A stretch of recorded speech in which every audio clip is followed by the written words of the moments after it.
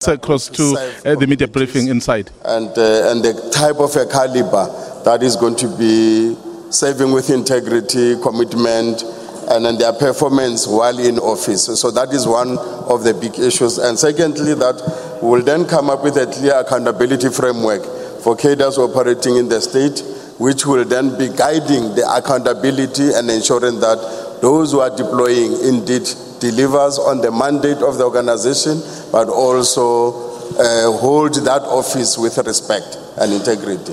Then we also looked at the issues of the amendment of the ANC Constitution around the 50% gender representation in public office, but also there's a proposal by the ANC Youth League of a 40% representation in the elected positions in the organization and also in deployment positions such as public representative space. We are saying to this issue, we agree to it in principle. However, the merits in terms of what and where those issues will then still be engaged with the ANC with League. And the other issues that we then also said that in the retention of the people who are representing the ANC in public representatives capacity, 60% of continuity ought to be emphasized so that not every elections we lose the talent and the investment that we have had as an organization, and then simply because of the electoral processes. Hence the proposal for the ANC to establish an electoral commission so that those who want to stand for any position in the ANC will then have to go through that particular electoral commission, who they stand for, their capabilities, their capacity, be looked at and ensure that they are of merit to be representing the organization and the quality and the integrity thereof.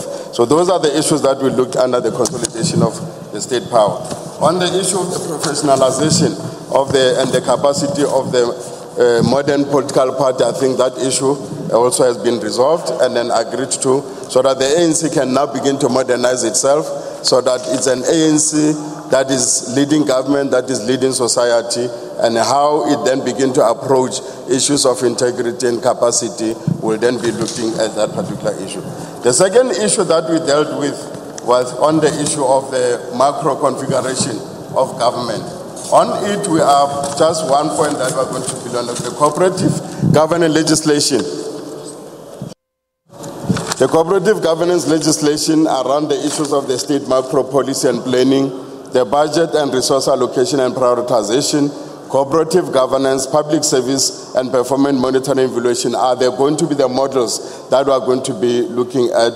And in that particular regard, we'll then have to come up with legislation that is going to redo things in a particular way so that we could then begin to maximally achieve the objectives. Each time we take resolutions, those resolutions must be fast-tracked, be implemented and be prioritized, and then resource such as budget and others be allocated so that resolutions don't hang and after taking resolutions in the party itself. Then the other issue that we are also going to be looking at, the capability and capacity of government, is the transformation and modernization of the public administration, and in particularly the National School of Government to play a central and coordinating role in the capacity of the employees in all spheres of government in order to achieve the objectives of the National Democratic Revolution, and that the Office of Standards and Compliance should be established to oversee the implementation of uniform and standards in public administration in all three spheres. When you go into hospital, when you go to a municipal office, when you go to Home Affairs, the standard must be the same across all government services so that people, when they go in there, they go there with hope that their issues are going to be resolved and then indeed followed up and implemented. On the issue of government planning and implementation and performance, we are proposing and resolve that the Department of Planning, Monitoring and Evaluation should also now begin to be strengthened to ensure that national policy and planning powers and functions are more focusing on macro policy coherence and planning, policy impact assessment, the resource prioritization, and that therefore it ought to be strengthened so that then planning across and then in the achievement of the National Development Plan can then be directed. And the local government independent IDPs processes also to be linked into that cycle of budgeting, planning, so that when they go into the IDPs, it's not just an exercise of consulting, but all those issues that arises will go into the province, they'll also go into the national sphere, across all departments, but coordinated by the Department of Planning and Monitoring, so that we could then have one seamless, cohesive planning and implementation strategy on those issues. Managing municipal space for radical socio-economic transformation, we are proposing that the integrated urban development framework must be used now that we have adopted it as government, to reverse the apartheid spatial planning patterns and ensure that there is resilience and quality of human settlement and sustainable and efficiency within the system itself. That will identify top 100 urban settlements as well as their rural hinterlands that must be prioritized to achieve the goals of integration, inclusion, and economic growth, thereby creating a more equitable special economy, de-racializing communities, so that the building of one South Africa can be achieved just by special planning itself. On the issues of the legislature, the issue of strengthening the NCOP, National Council of Provinces, came very strongly, but also the representation by SALGA, the National House of Traditional Leaders, to be considered, and that was resolved that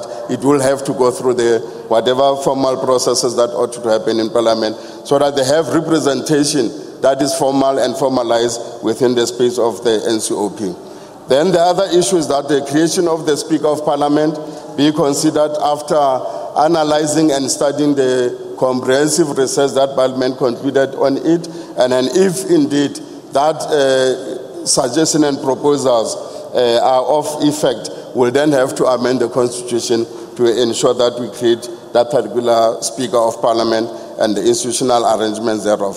That the majority of the party chief whip in Parliament should be accorded the necessary political and institutional recognition as Chief of Parliament, because currently the type of the chief whip system is the chief whip of a party, and we don't have a chief whip of the National Assembly or a chief whip of the Parliament, and it's only the NCOP that has an institutional arrangement.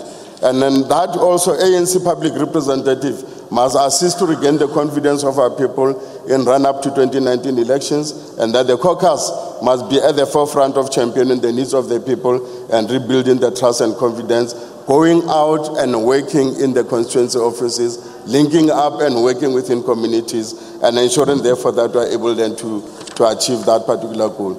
Institutions supporting democracy, here we are saying the ad hoc committee on the report on the ISDs, which was known as Kada Asmal report, must be expedited and then be implemented, and all the rationalization that it has proposed and then introduced on the state, in the institutions upon democracy be achieved.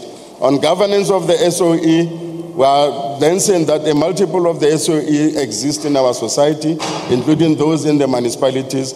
The ANC must focus on the mandate of the SOEs and make necessary inputs and policy guidelines to the Presidential SOE Council, and also to ensure therefore that Presidential Review Committee outcomes be looked at and be implemented, and to then begin to deal with the issues of corruption and then repositioning the SOEs as the catalyst of socio-economic transformation.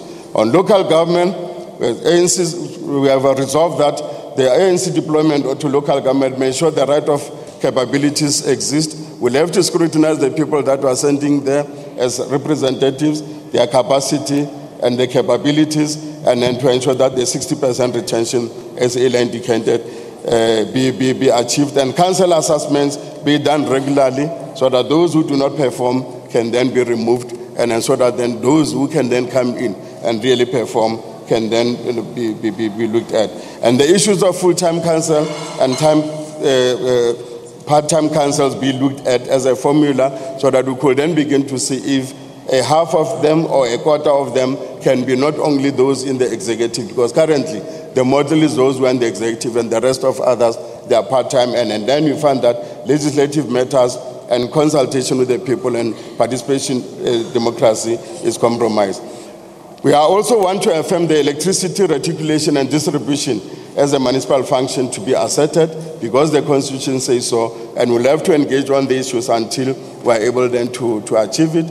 On the equitable share system on the intergovernmental grants should be restructured, take into account the changing settlement patterns, poverty, topography, capabilities, and other contexts, and the movement of people from one area to the other, so that money follows the people. Then on demarcation, that demarcations be done in a 10-year cycle, and following up on the national consensus. Once the national census has been done, then they will be studied, looked at them, and then that will then inform the type of the demarcation that ought to happen. No longer this every 5 years, which has in some instances disrupted certain settlements, and then the way people then relate to their settlements that they have. That the restructuring of the Municipal Demarcation Board be looked at, and the ANC must then develop its internal capacity to ensure that. And the last one is on traditional leadership. We are saying that the issue of the spluma, which has been raised by the traditional leaders, should then be looked at the Section 10 of the Act itself, where provinces' legislation should then be developed to take local dynamics, and then so that then it can then begin to deal with those particular issues that traditional leaders are raising. That the relationship between local government and traditional authorities be reviewed and relooked at. And lastly, that the land, the 13% land that is in the custodian of traditional leaders and the traditional authorities, that belongs to the people who live in those, registered as belonging to those people. That land be transferred to them as a 13% land parcel in South Africa, so that it could then be in the ownership, but obviously following the special plannings that are there, the integrated urban development and other laws that are there, so that then we can then build a South Africa that is seamless in terms of where people want to settle, so that the rural areas could then be upgraded, but also the issues of ownership of land and pride can be restored. I think those are just in summary some of the issues that have been resolved. On that note of removal of people who are not working, Adrian, Maria. Okay, that's all.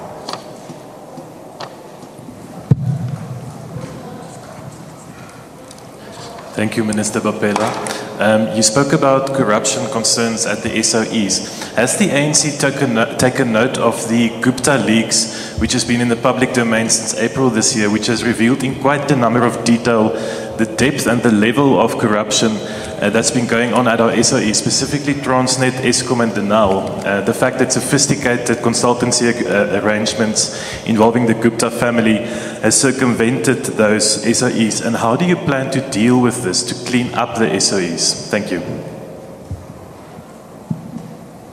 Bayatangi, Adrian Brisbane. Hi, Marion Merton, Daily Maverick.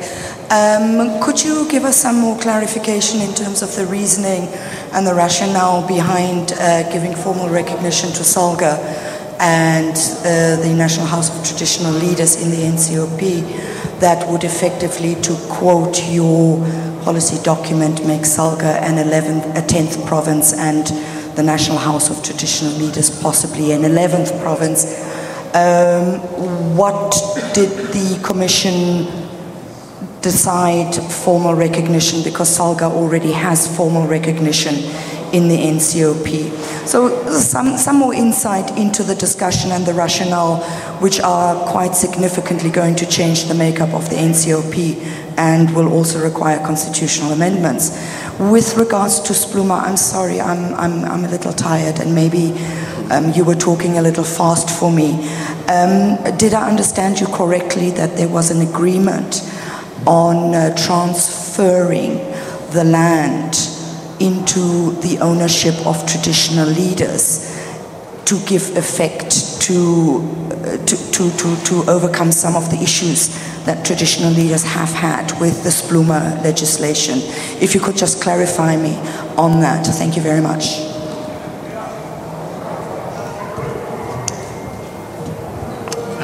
No, right behind you.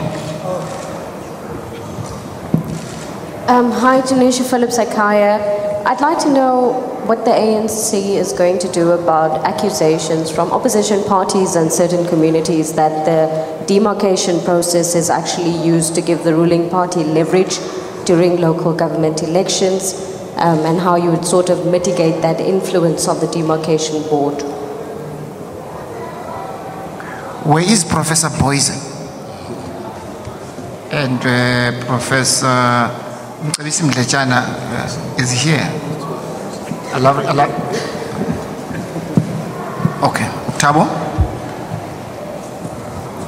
Thanks very much. Thabo Sholemashop from Khao TV. On the issue of a single election, I am quite aware of what you had resolved, but you had said that it would be open up for review if needs be. I wanted to find out from you, Minister, what were some of the deliberations around that on the issue of single elections. And the second one, the issue of gender mainstreaming. In the previous report, it is very clear that the progress has been slow of gender equity in the private sector. Did the Commission deliberate on that, and what were some of the resolutions to speed up gender equality in terms of employment in the public sector? Thanks.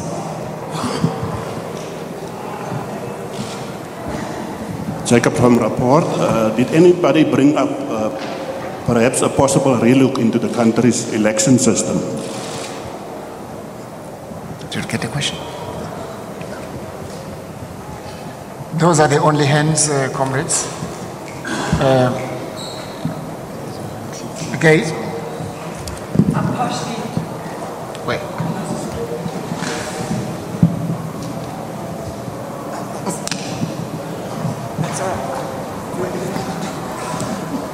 I'm partially covered, thanks, but I just want you to spell out the thinking behind the Speaker of Parliament and a Chief Whip of Parliament. I assume that would be over both houses. Thanks very much. Okay. Thank you. Just some clarification around the Carter Asmal report into Chapter 9 institutions. If you can just elaborate on that. It's been gathering dust on shelves for a number of years.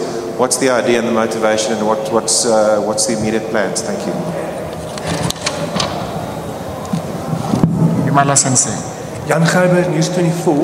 I want to know about, did you discuss the mandate of ANC? Can you speak to the mic, please? Jan Gerber, News 24. Did you discuss the mandate of ANC MPs in Parliament, specifically with regards to the oversight role? Because it seems there's, in some committees, they're doing great work, in other committees, not so much. And yeah, if not, why not? What is the plan going forward with oversight in Parliament? Thanks. The last question is either you, I think there's a problem, but none of us could hear you. Genevieve, you want to repeat the last question?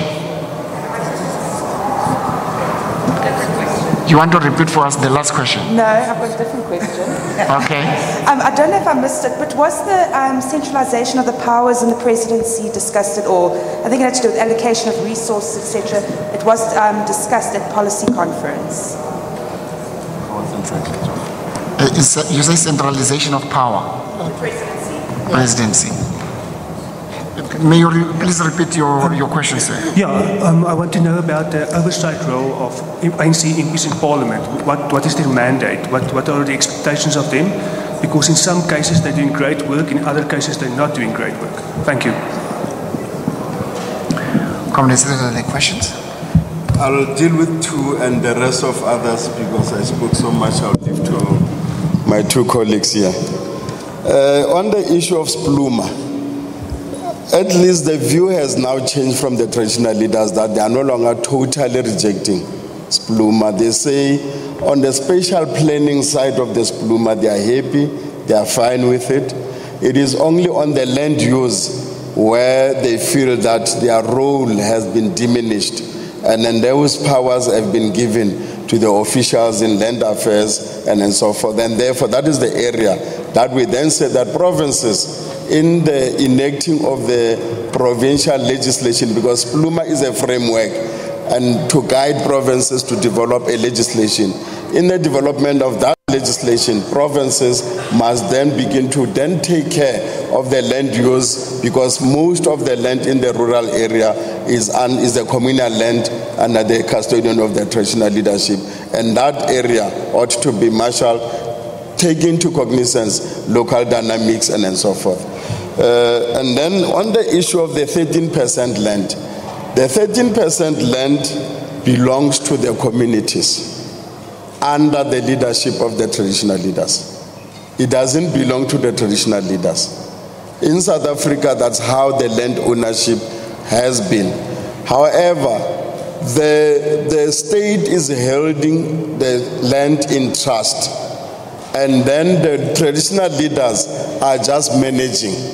So the issue here is that they then are requesting through the communities themselves that using whatever existing legislations and laws, can this land be transferred back to them? Because when the land was taken away, Africans were left only on that 13% land, and they say it's not disputed, it's what was remain out of all the land that they used to own, 13%. And they say because this land is not under any dispute and is also registered under the communities, and when you go to those areas, you'll find that every piece of land is registered under a particular name. The name of the traditional leader in some instances, the name of a particular tribe or grouping and so forth. All those things, because they are registered land, can they then be transferred to them to have community title deed? And then with that community title deed, we are then saying that it is doable, and then only if it's going to be done legally. But secondly, when we do it, there will be conditionalities. The security of tenure for those people who are living in on that land ought to be an effective element, because we now live in a constitutional democracy, and they ought really indeed to enjoy all the rights that all South Africans enjoy. So that will be one of the conditionalities. Secondly, the form of title deed, obviously, they will then decide as communities. Is it a title deed as Lona, or is it a leasehold? That will then be dependent on every community to take a decision at the point of the transfer. And also the use of the land agreements will also have to come in. Training will have to be looked at it also, so that we don't just transfer the land and the land remains idle and is not in production and so forth. So all care, but it will be owned collectively, not by any individual. The traditional leaders are just a custodian. The traditional authority or traditional council will be the center of administration of that particular land. And I think that's how we're looking at it, and we resolved on. Thank you.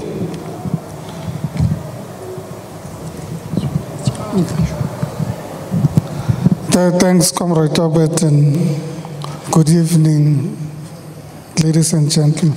I'll avoid talking about local government.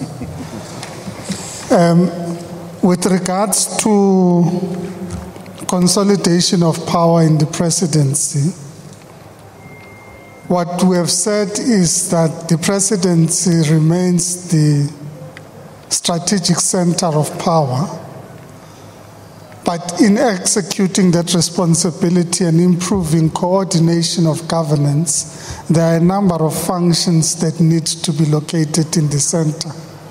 And these would include state macro policy and planning, budget and resource allocation and prioritization, cooperative governance, public services, and performance monitoring and evaluation. Now, as conference, we make a resolution that this is what needs to be done.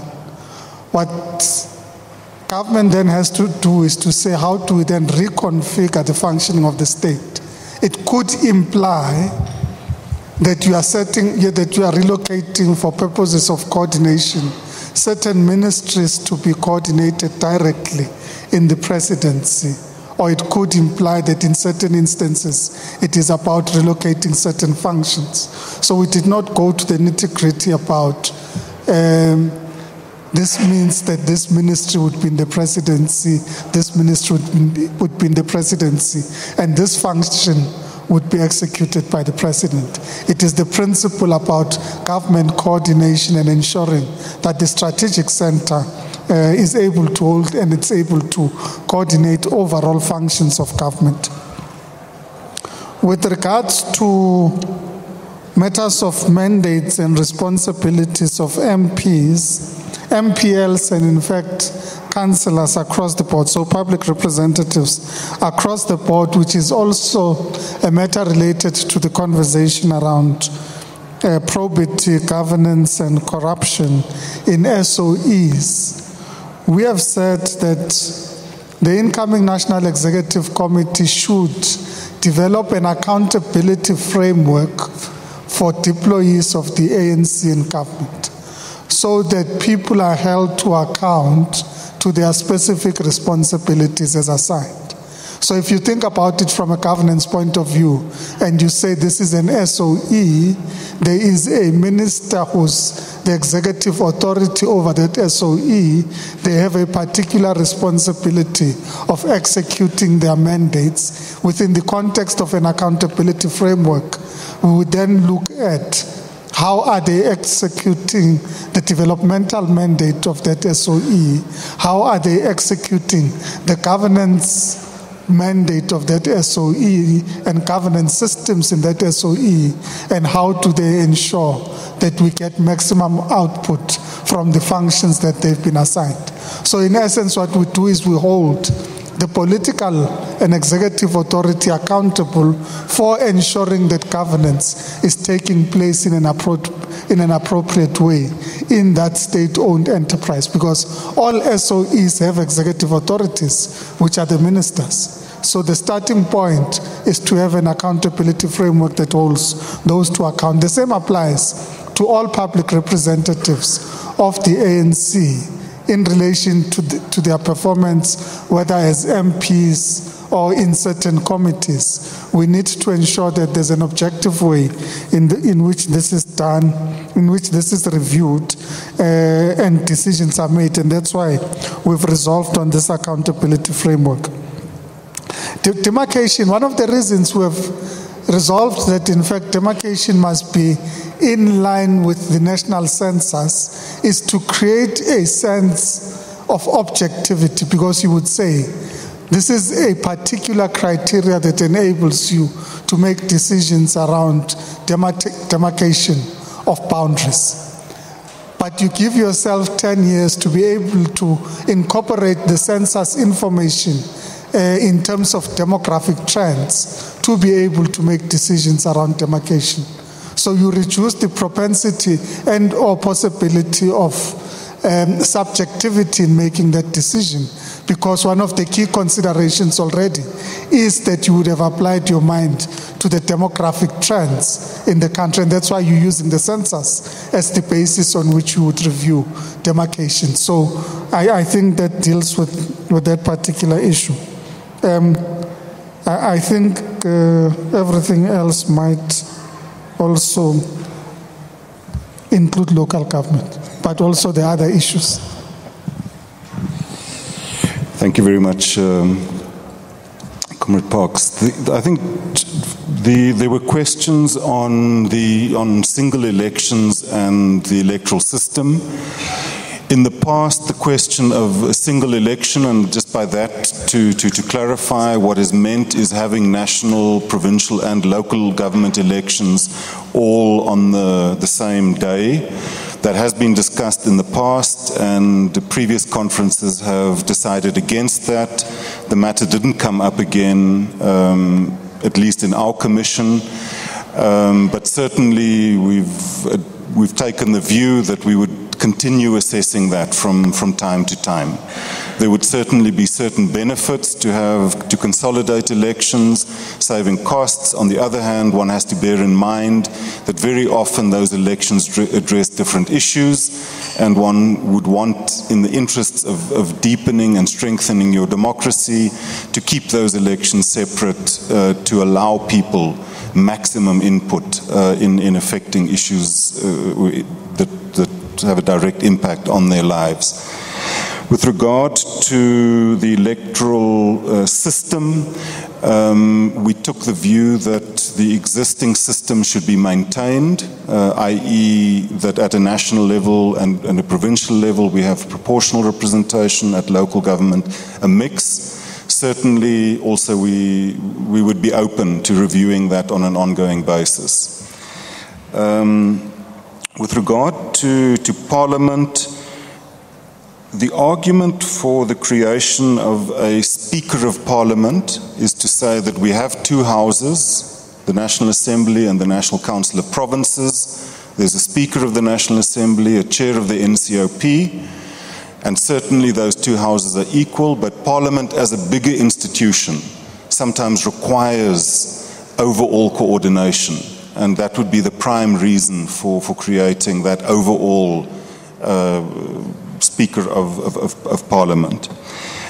Also, with regard to the Chief Whip of the majority party, the view of conference was that whilst the Chief Whip is a party position, the Chief Whip also plays a major role in the institution of Parliament, and that the institution needs to give recognition to that and also provide commensurate resources for the execution of that function. I think maybe just to add to what Comrade Parks has said in relation to the role of members of Parliament, I think we recognize that Parliament is playing a very important and dynamic oversight role. Certainly that could be further strengthened. I think we adopted a resolution calling on the establishment of a parliamentary institute that would help with the capacitation of members of Parliament. Certainly in relation to SOEs, conference took the view that oversight mechanisms over SOEs must be strengthened, and that the ANC in Parliament must take the lead in ensuring that the sector is properly managed and monitored. Chair, I'm not sure whether there's anything that... Salga, you don't want to be... No, certainly, I think as Marianne has correctly pointed out, the Constitution makes provision for organized local government to have 10 seats in the National Council of Provinces. In terms of the Constitution and the Organized Local Government Act, SALGA represents organized local government, so SALGA is already there. Traditional leaders have raised the issue of whether in our intergovernmental relations system, and the NCOP is meant to be the voice of provinces and local government in the national legislative process, where there's not some room for the involvement of traditional leaders. As you would know, there is already a national house and provincial houses of traditional leaders that do play that role, that do input, but the request was that we investigate the possibility of some involvement of traditional leaders in the NCOP. That is not a conclusive decision. It is a suggestion that needs to be followed up. And the whole idea was that it will be just a participatory without votes for traditional leaders. And for SALGA, they are asking for a voting capacity, not just participation. So those are the issues that have been requested. Thank you. It's now 10 minutes to the top of the hour. It gives you enough time to file and cross live for 6 o'clock news. We will come back immediately after top of the hour. Thank you very much.